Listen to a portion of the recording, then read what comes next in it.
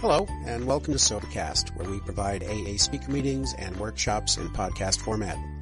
We're an ad-free podcast, and if you enjoy listening, please help us be self-supporting by visiting Sobercast.com, look for the donate link, and drop $1 or $2 into our virtual basket. We hope you enjoy the podcast. Have a great day.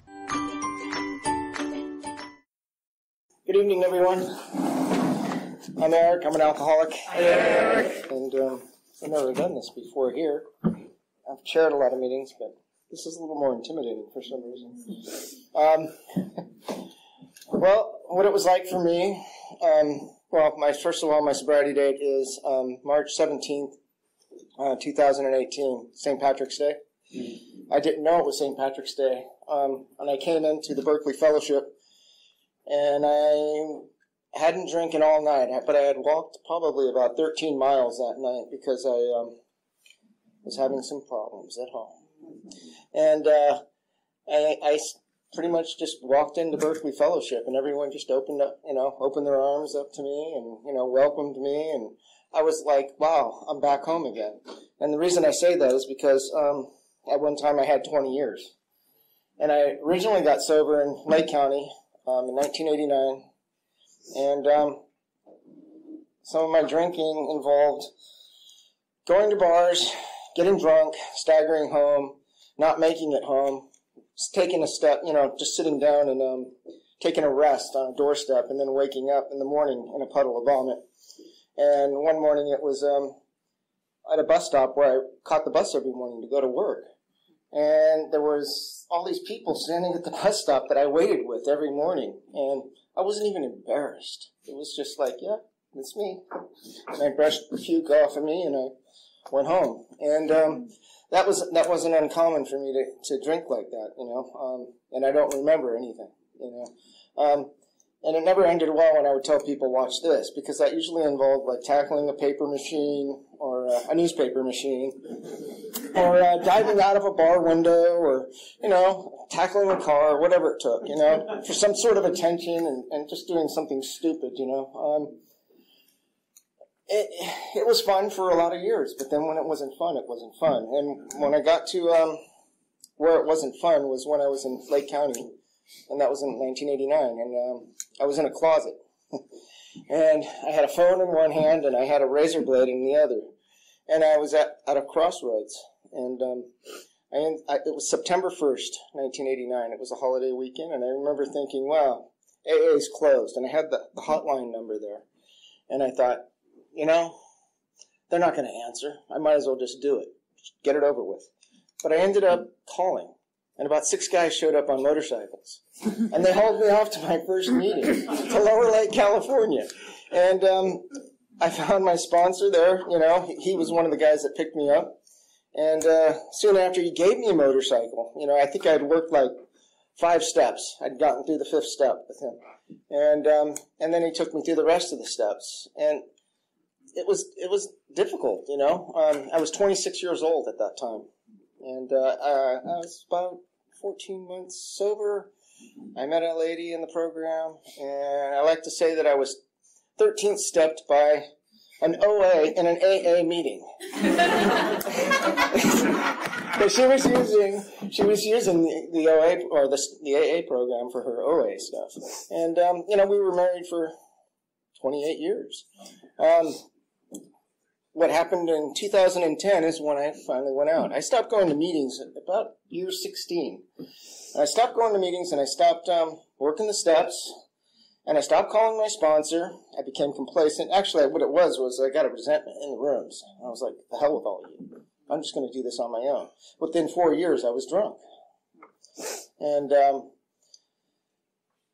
I did that again, and that's the insanity, because the first time, when I was sitting in that closet with that razor blade and that phone, I forgot to mention that I was bleeding at both ends. I wasn't well. I was drinking a lot of vodka, the big bottles of pop-off vodka, the cheap stuff, it always had to be the real cheap stuff. And, and I'd mix it with cranberry sometimes, and sometimes I wouldn't. I would just drink it. And that's the insanity of this disease. When I went back out, in 2010, I forgot about all of that. I forgot about how I had was bleeding at both ends and how miserable I was. And I weighed like 90 pounds, soaking wet. So when I walked back into the fellowship of Berkeley, I talked to a guy. He sat me down. What's your problem, man? What's going on? So I sat there and, and he listened to me. And I was like, wow. And then he told me it was going to be all right. Everything was going to be okay. And I looked at him and I thought, man, you're crazy. You don't know my problems? How could you say that everything's going to be okay? How is everything going to work out? There's no way. And here I am. I picked up my 18-month chip today. Yay. And actually it was March 17th, so I did hit a birthday meeting tonight. And I see that man on a regular basis. And it's a miracle that I'm still sober. I hit anywhere from 2 to 4 meetings a day. I also do service work. I secretary 5 meetings, and I'm also a GSR of another fellowship. I have a sponsee. I have a sponsor. My sponsor has a sponsor. And I like to say that I have affiliates, too, because I have a lot of people I bounce stuff off of. And I'm an alcoholic of, I don't know what kind, but I like to do things the difficult way. And that's, they say you should only have one sponsor because you're going to pick the one that's going to give you the easiest out. Not in my case, because I end up finding the one that's going to give me the hardest time, and that's what I end up with. And that's okay, because it works for me. See where I'm at here with time. Got time? Hold on. Okay. So, today I go to a lot of meetings, and I see a lot of people from Oakland through Richmond. I call it the Oakland-Richmond corridor. And the meetings that I attend are amazing, and the people that I meet are even more amazing, because my life is so much richer today because of Alcoholics Anonymous. And I'm very grateful for this program. It's saved my life again. I've got a second chance at a first-class life. And, I couldn't say that, 18 months ago. I didn't have a hope. I didn't have any hope. I had no faith in anything. My higher power is something I don't understand. They say find a God of your understanding. It's a God as we understand Him. And I don't understand Him. And the day I probably do understand Him will probably be a bad day.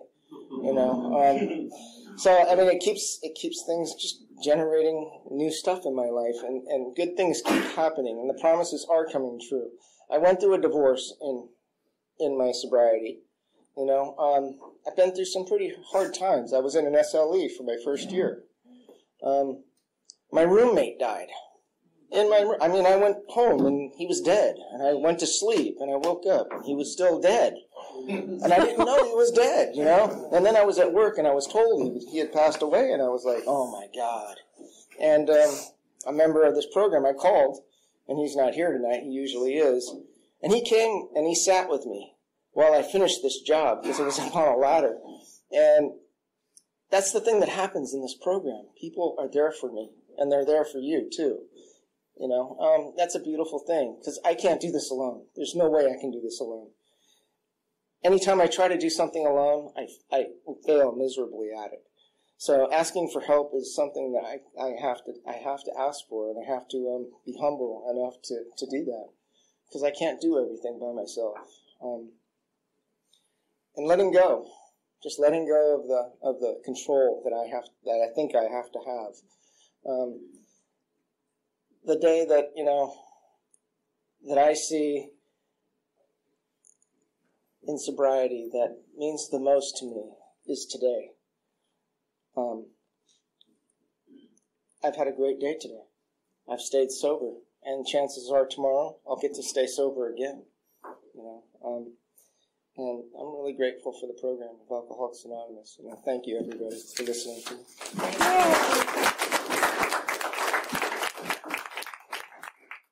Gigi Alcoholic. Gigi. Thank you for asking me today. It's funny, we have the same day anniversary, March 17th, different year. I'm going to tell you the year up front, because if I start getting to like 8:50, whatever time it is, and I'm still like in the 80s, know that I don't have much time left, that I'm going to get sober soon. So my sobriety date is March 17th, 1985. And it's hard to believe that I'm this old. I was young, like some of you, when I came in here, and I was a punk. And but I was sick and tired of being sick and tired. And if you're just new, coming in and have like a few days or maybe a few months, and you're like, what the fuck am I doing here? Please know that we all started with one day. There's not one person sitting here that didn't start with one day. And there isn't one person sitting here that, I didn't come in here because I was happy, like, whoa, I really want to go to AA. That's like the coolest thing ever. I came in here because it was the last house on the fucking block. And bets were off that I'd even make it. I actually came into, I was first introduced to AA when I was, I had my first intervention when I was 11. Let's put it that way. But it was for gambling. I'll start with that addiction. I grew up in Brooklyn, New York, and two crazy parents, both alcoholics.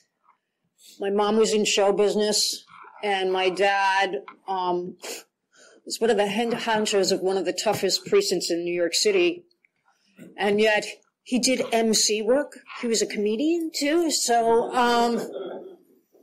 crazy. He wasn't laughing at a lot of the stuff I did though, but he did get me off the hook. One of the first interventions I ever had was I used to throw ping pong games and bet a lot of money when I was like 11 years old. And I also threw a spelling bee. And my uncle Jerry G is may rest in peace, is one of the founders of GA. And he did time in Sing Sing. And that was after he got his Harvard degree for major embezzling. He found the literature of AA in Sing Sing and said, this can work for gamblers. So in my first intervention, they called my Uncle Jerry. So I was introduced to 12-step pretty early. And I did a lot of other things, gambling, and I did wind up in another numbers program later in my recovery.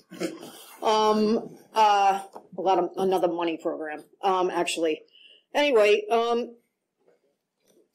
I really am grateful that you asked me today. When I was asked to do this today, I was doing a major 11th step, thinking I was like this, I was meditating on my dying cat, thinking I was a pet healer.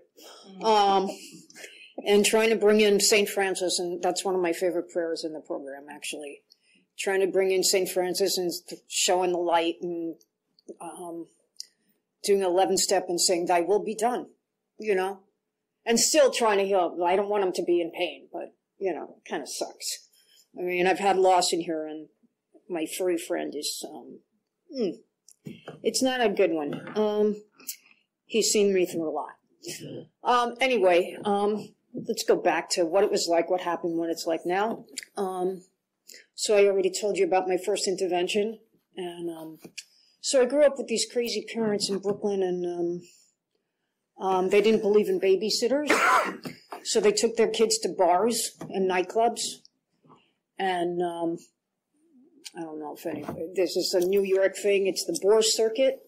And it used to be really big in the Catskills in New York, and it's where like you're in resorts and nightclubs all day, and you're doing activities, and like there's all these comics. And my parents would just leave these two little kids in the nightclub and go like do whatever they were doing, and my sister and I would be like memorizing lines, drinking Shirley Temples, and memorizing jokes from the comics. And that was my dream, to be a comic in the Bourse Belt. But didn't materialize. But anyway, I mean, they were in the fast lane. They took us to nightclubs. We played Hat Check Girl when they were God knows what doing. And so neon lights. And as I said, my mom was in show business. My dad did all this joke writing. And he was like, they were fun when they weren't, and they were not fun. Let's put it that way. My mom was also a raging Al-Anon and a lot of violence in my home. But their dream for their kids was to be, I was an athlete. And so their thing was, and my dad was this great athlete as well and played semi-pro ball. And he was really an amazing man. Was to land a full scholarship through sports and then go into show business. Okay, those are two great odds right there. Shows you why I'm still doing so well at 34 years sober. But I was drinking nonstop at daily at 14 years old, and I was still playing this sport, this competitive sport, and was an elite athlete in it, and believe it or not. And so was going on the route of what they wanted, and I was drinking and drugging at the same time. How I got on the court, don't ask me. But you grew up in my family, and it was like, you can drink after you work out. And so we all worked out really early. As a matter of fact, one time, my dad, I was drinking a Bloody Mary at night. I was like 16 years old, right? I was drinking a Bloody Mary. My dad comes in from a shift and he says to me, "Gee, what the hell are you doing drinking a Bloody Mary at like 6 at night?" And I said, "I don't know." And he goes, "Those are for the morning." But, hey, Dad, I love that direction. So, I mean, that's like how, so, like I said, it was an odd upbringing, and my parents are from very different religions, and my mom is an immigrant, and, I grew up with psychic phenomena too, so I mean, like, they were crazy. And drunk, I used to try to do this telekinesis stuff from across the room. Like, I would be like trying to move, like, oh, let's see if I can move that picture, you know, and really thought I could. You know, that's the kind of shit I grew up with. Oh, let me see if I can talk to this plant.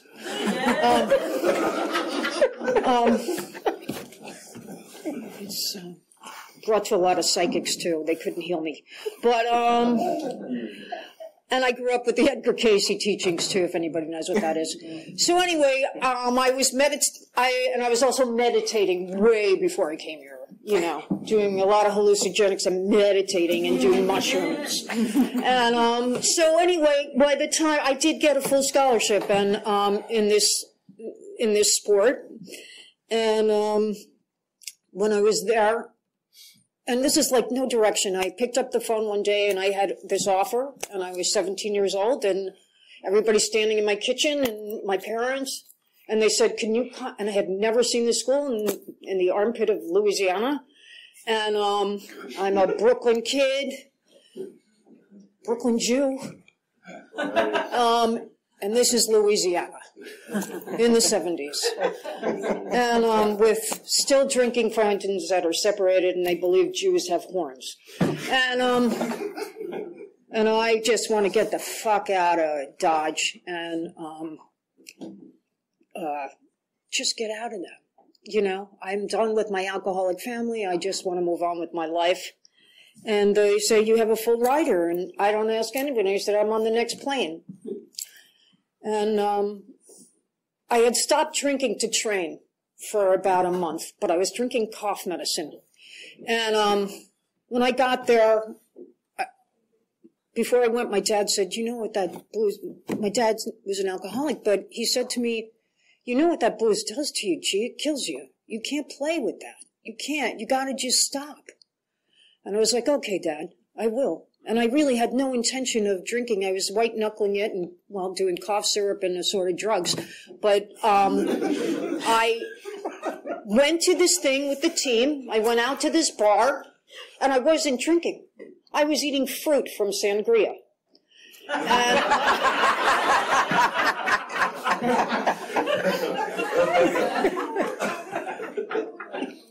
my dad used to have pictures of sangria with peaches in it at home, you know, and thought, oh, this is okay. And so I was off to the races very quickly and hanging out. There's no in between in Monroe, Louisiana. You're either with hanging out with heroin addicts and people, car theft and dealers, or you're Southern Baptist. But, guess where I wound up. And so within 3 months, I was on suicidal watch. I was on probation. I was supposed to be, the coach and the team would literally, to go on the road, throw me in the van. And, with booze in my suitcase. And I'd be on the road like that, drinking booze from hotel room to hotel room to hotel room. I don't know how I played. And I guess when I was there about 4 months, there was a knock on the door because I wasn't at practice. I was wasted. And it was like one of those things out of, like, I don't know, what was that, like something high at Ridgewood High or something, like, you know, like that Sean Penn movie where the smoke is just coming out of everything, and that was my dorm room. And there's a knock on the door, and it's the coach with like 10 players, and they're coming in to do an intervention on me. You have a full ride, you've been on suicide watch, I was on fucking suicide watch. I was going to jump from a first floor building. Like, come on. And they were really worried about you. Well, I would be worried about me too. But, so they came in, we're going to do an intervention. And, they were all like, we're feeling terrible, you have this full ride, you're going through this, and it's only the 5th month of school, and blah, blah, blah, and we got to get to, you're really paid a lot of money to play. You know, it's a big Southern school to play. I got everything free. And I said to them, fuck you, you're ruining my creativity. And I wrote a bad check, which is what I love to do, and went to see a crazy cousin in New Mexico. Nobody could find me.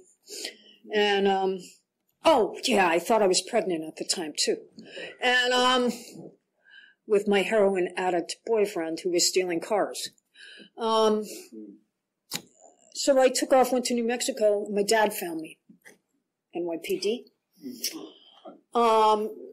And they called me home, and I got off the plane, wasted with a Southern accent.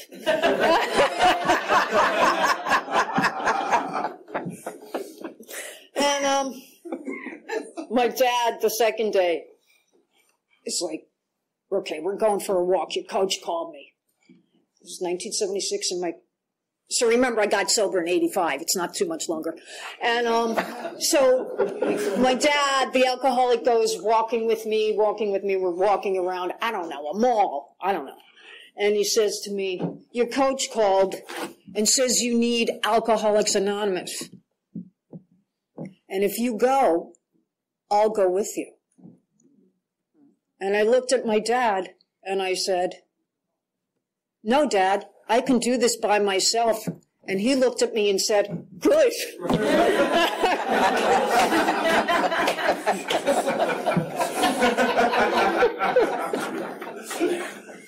So when I got on the plane to go back to Louisiana, I told my dad, the NYPD head honcho of Fort Apache and Bedford-Stuyvesant, I said to him, Dad, I'm not going to drink.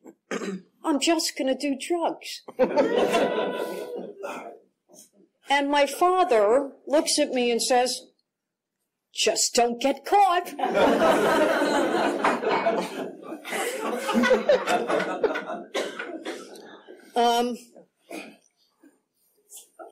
to make a long story short, I got involved in, I went from abusive relationship to abusive relationship when I was in Louisiana. It was ugly. I also had death threats because I had a big mouth and because we were a big, I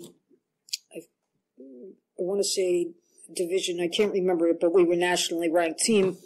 And so I was interviewed for papers. Oh, I want to say this I forgot. I always forget this part of my story, and I just remembered. I can't, because I have a lot of time. They had just built this stadium, and I was playing this match, and I had been drinking and using for days. And it was like 85 degrees out, muggy as shit in Louisiana. Flies everywhere, you know?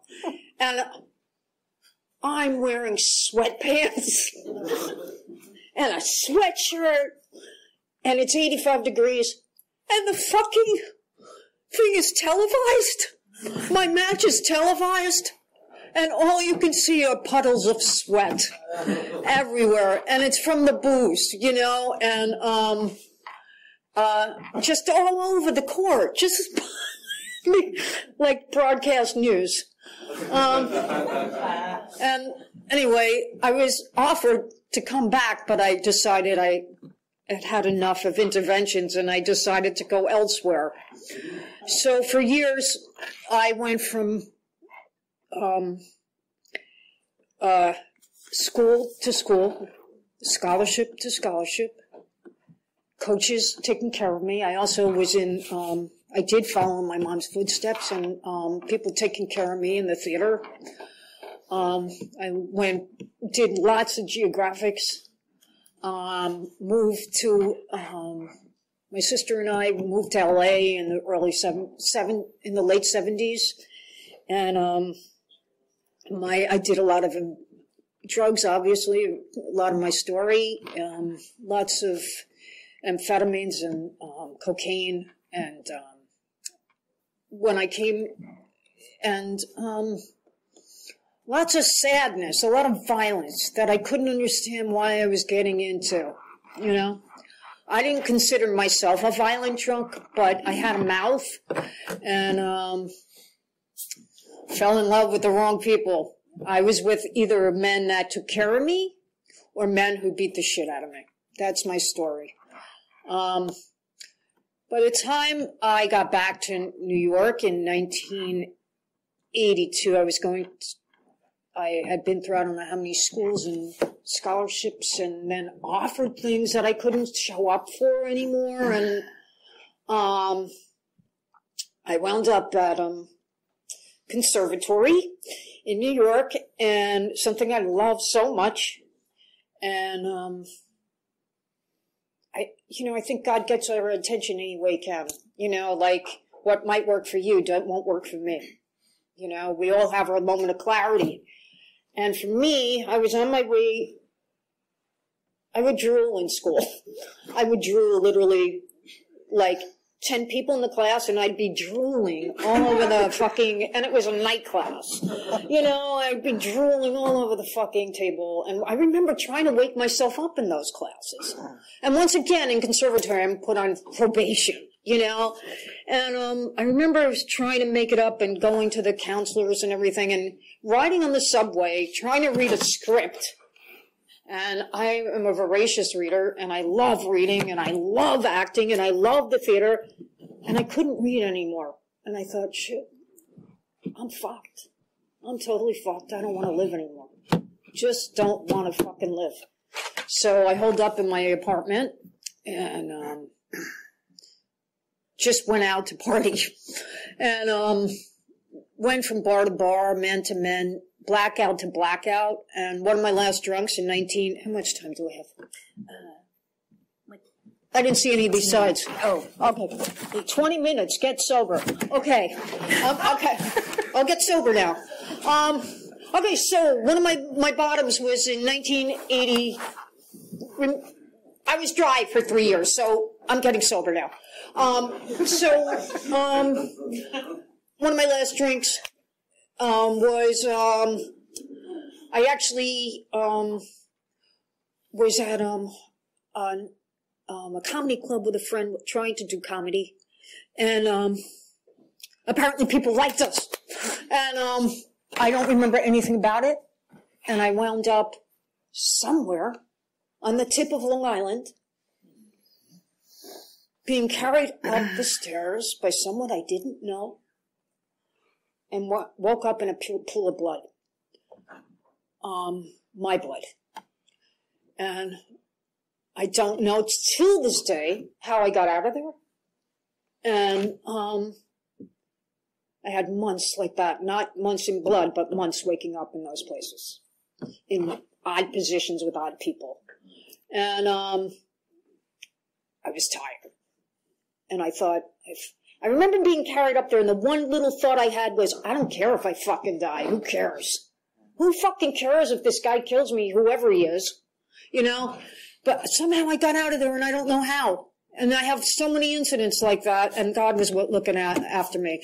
So I got dry in 1982, and because I thought that I didn't need you guys because I was busy. And I was busy getting my life back.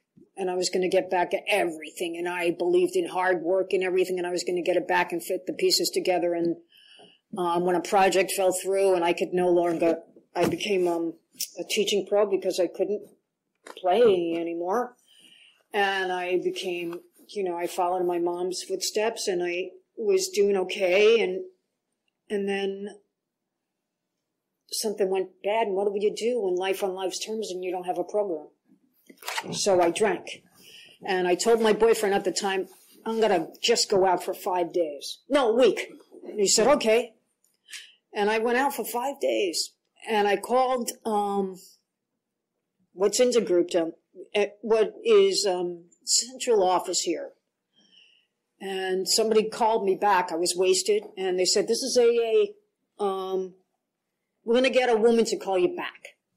And I said, okay, great. This woman calls me back, and I said, I'm drinking now. She said one of the smartest things. She said, don't get in the car. Just sleep it off. Just sleep it off.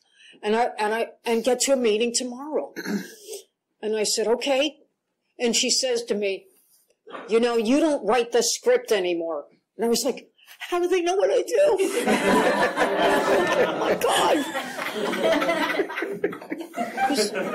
It was like telling an auto dealer, like, you don't deal autos anymore. But I was like, everybody's psychic in here. And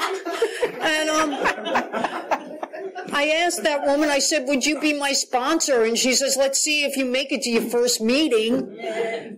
I met her at my second meeting. I went to 4 meetings a day. She became my first sponsor. She was a fucking bitch.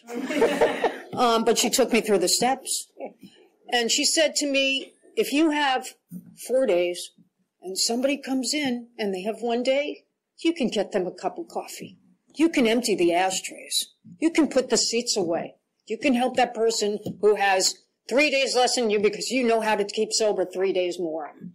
And she's a tough cookie, and she did take me through those steps, and I had to get a home group, and I had to show up, and I had to call her every day with fucking gratitude lists. And I had an affair in my first week when when they said no relationships in the first year. I met somebody my first night of a meeting. And I had a boyfriend, but they told me, change the things you're doing. And I haven't.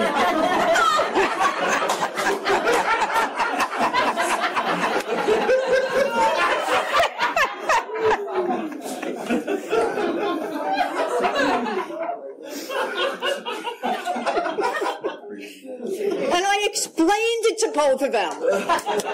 You're the day guy, you're the night guy. He knows AA. He had like 2 months. He was just like So finally I had and that was my third step. Finally I had to let that go. I had to let it go. I was like, this is not sober because, all of a sudden I had this, oh, deer in the headlights. Wait, this might not be normal.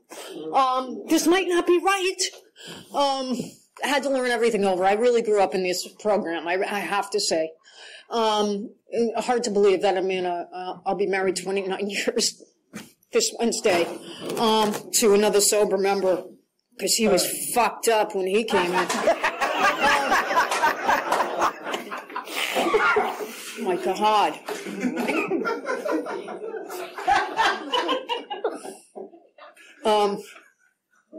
Oh my God. It was like really crazy.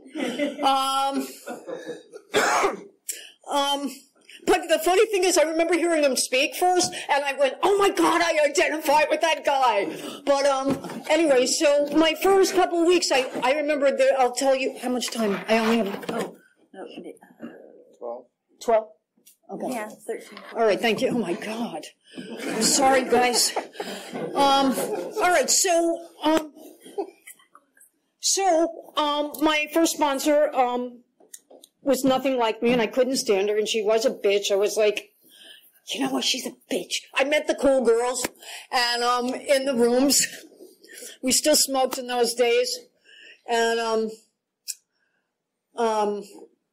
I would say, she's telling me not to date, man. You know, she's telling me not to date. That's because she's uncool. You know, and it was like, she was right. You know, and sick attracted sick. I remembered that. That's why I liked my husband. Anyway, when I finally had this third step thing, and I remember hitting my knees and saying, I can't do what I've been doing. I just can't. I can't do this kind of behavior that I'm doing. And I stopped acting for a little while, like I thought, that sex stuff was a little crazy. And, when I first saw that, it was in one of the steps in the 12 and 12 when they said, romance, sex masquerading as romance. And I was like, oh, shit. That's what I do. And I was like, okay, I'll change that a little. But then I was suicidal. And I was like 4 months sober, and I was like, I've had it. This AA shit. I'm tired of my gratitude lists. I'm tired of smoking 2 packs a day. I'm tired of this. I'm done.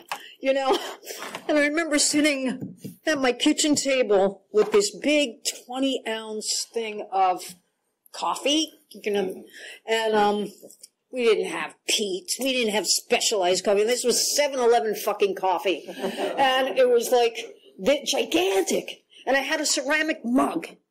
And I kept pouring the coffee in there and smoking these cigarettes. And I was like, I'm done. I don't know how I'm going to kill myself, but I'm going to do it.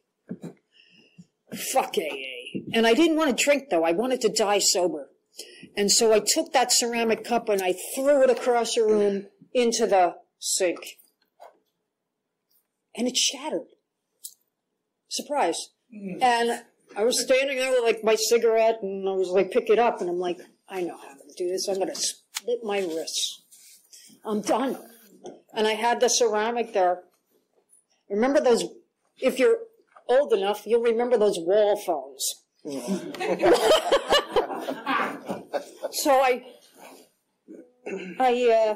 have the ceramic cup there, and the wall phone rings. All right. Hello? And I'm killing myself.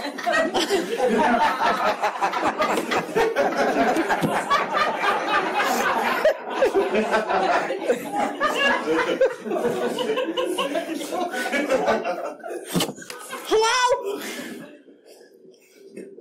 It's Charlotte, your sponsor. It's like, hey, Charlotte. And I'm like this, And she's like, what are you doing? And I'm like, nothing.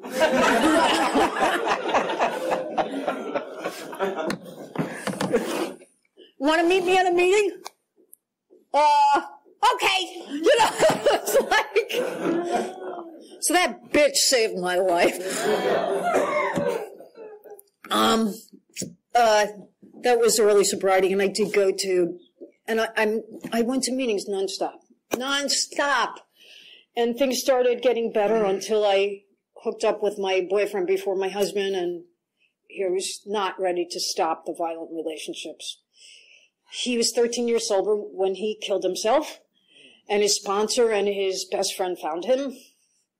And on the Jones Beach Causeway, he had put a service revolver in his head, And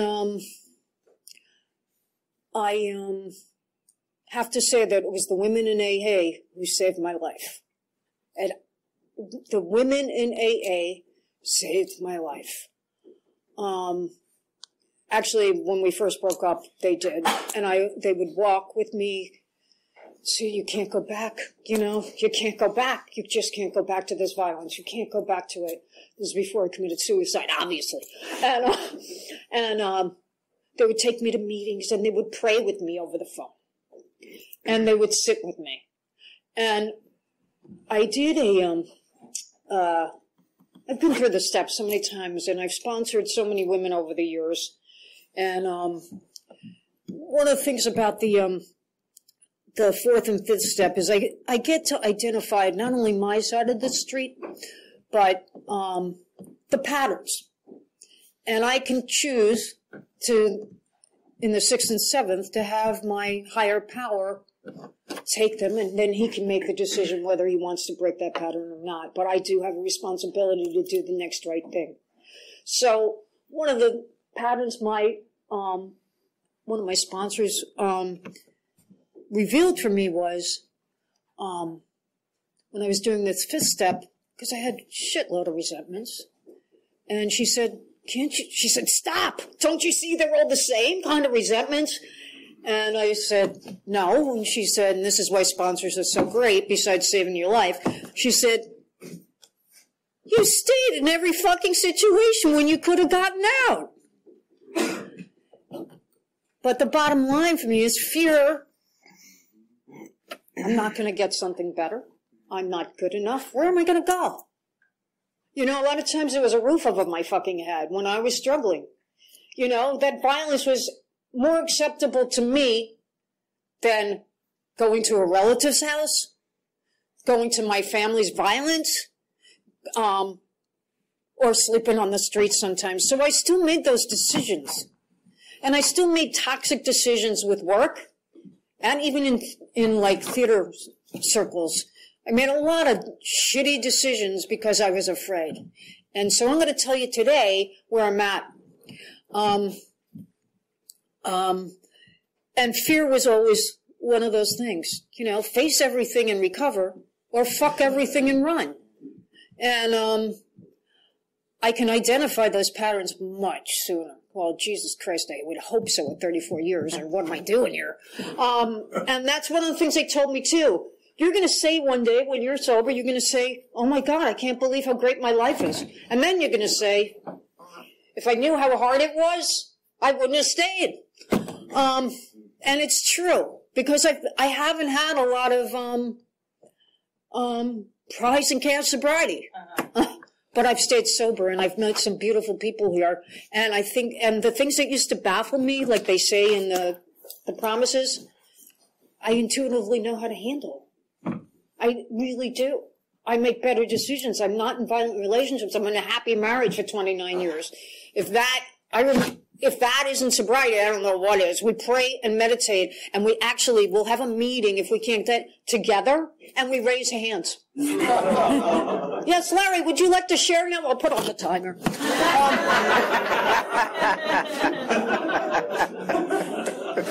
And Larry usually says, I don't feel like sharing today. Can we just read something?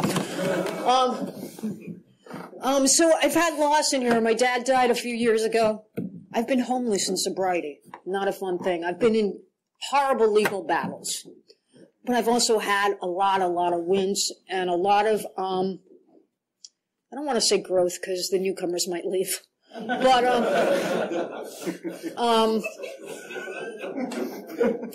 right, so this is what happened. Am I almost done? Oh, good. All right, so this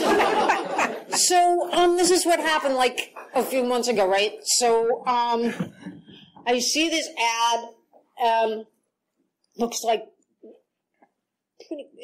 what I do. So I answer it, and it turns out to be like something beyond my wildest dreams. Like I'm learning all these new things that I've never done before. Like I've never done X, Y, and Z. And it's like, oh, I'm changing hats. This is really fun. It's awesome. And it keeps getting better. And then all of a sudden I see red flags. The guy I'm working for is a complete saboteur. And I see him going to shoot himself in the foot. The old me would have said, I'm here to save the day. And, or, like, okay, I can make this better. There's nothing else for me because I'm a piece of shit. You know, there's nothing else. If I leave, it's just like, more of the same, and I'm not going to know. So, I told him, I said, you're shooting yourself in the foot. You're fucking up, man. You're really going to fuck up. You're so close. You're so close. You're so close. You're going to make it, blah, blah, blah. Boom, shoots himself in the foot. And I was like, I have to leave the situation. I'm sorry. And it killed me because I love this guy. That's even harder when you love somebody and you see them fucking up. Plus I'm not into, microdosing and doing acid. I don't know. But I kind of, it's very creative. But, and the sad thing is, it reminded me so much of my husband. But anyway, so, I love this guy, you know, but I had to leave. And it was not fun. And I'm like, okay, I'm doing this because I deserve better. And how cool is that? Within the next week, things started turning around better. And actually, I was on BART to go somewhere one night, and I'm up on the platform, and there was equipment breakdown. And I run into somebody that's like, does what I do.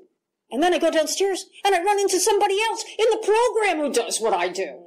And I'm like, and we took the bus into the city, like bus to the train to the bus, right? And it was like, this is higher power. This is higher power telling me you're on the right road. You did the right thing. It's that trust factor. So if you're going, no, never happened for me, I'm going to tell you, no, it's not going to happen for you. Because you're saying it's not. Try to say yes. Yes, I'm not a motivational speaker. I don't mean that. Okay, try to, yes. Can everybody say yes, I can? Yes, AA, boo.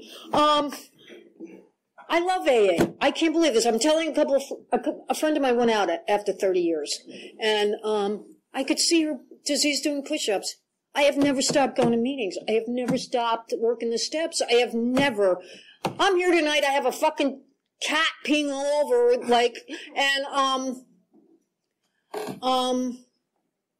he's peeing on the right pad. He's so smart. He's so fucking smart. But I'm here because it's where I believe my higher power wanted me here just to save my own ass tonight. So if I didn't say anything that resonated with you, please know that, you can go to another meeting and might hear what you need, or grab somebody afterwards. And what was told to me was, if your ass is falling off, put it in a fucking paper bag and drag it to a meeting. If this punk could do it, and my husband could do it,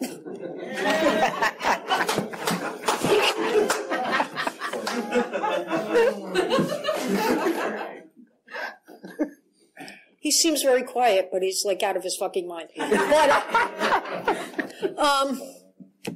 if I can do it, you can do it. Don't say you can't, and don't say you're more busy to do something here. Don't give up 2 minutes before the miracle. Time!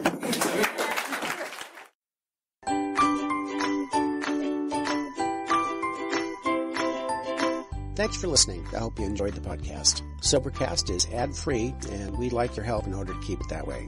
So if you'd like to help us be self-supporting by pledging $1 or $2 a month, visit Sobercast.com and look for the donate links. Thank you very much.